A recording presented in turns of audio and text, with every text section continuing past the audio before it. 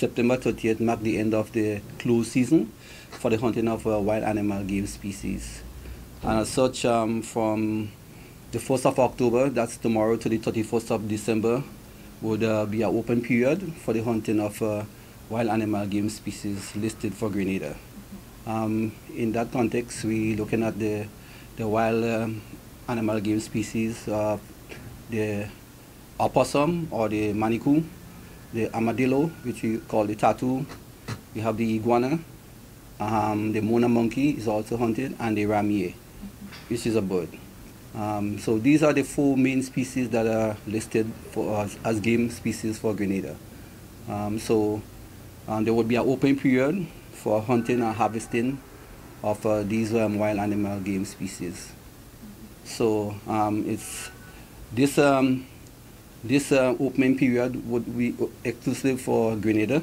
Carriacou would be excluded because of the recent hurricane damages to the natural vegetation on Carriacou. So this open period is mainly for the mainland Grenada, and Carriacou would be excluded.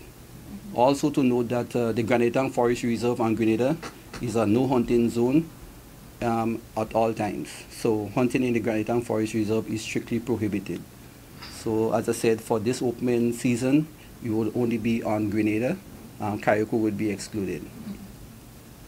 Yes, during that open period, we ask hunters and persons who usually do that type of activity to engage in best practices in the conservation of the species. We want to ensure that there is an opportunity for persons to harvest their favorite wildlife species going forward.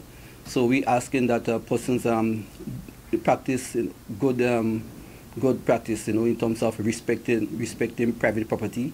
We know that there is always a tendency for hunters to trespass on private property, and they should respect that private landowners have a right to their property. When they might ask where can they hunt, there's a lot of areas in Grenada where hunting can be practiced. For example, abandoned agriculture areas, feeder roads, and areas that where doesn't have any serious agriculture practices happening. Also, we want to protect our farmers, because we know at this time of the year, we recently had the passage of Hurricane Beryl, and a lot of farmers are engaged in replanting. And so in the practice of hunting, you might sometimes venture into agriculture areas. So it's a matter of respecting the agriculture productive sector, and to refrain from negative impacts from your hunting practices. Also to respect utility lines.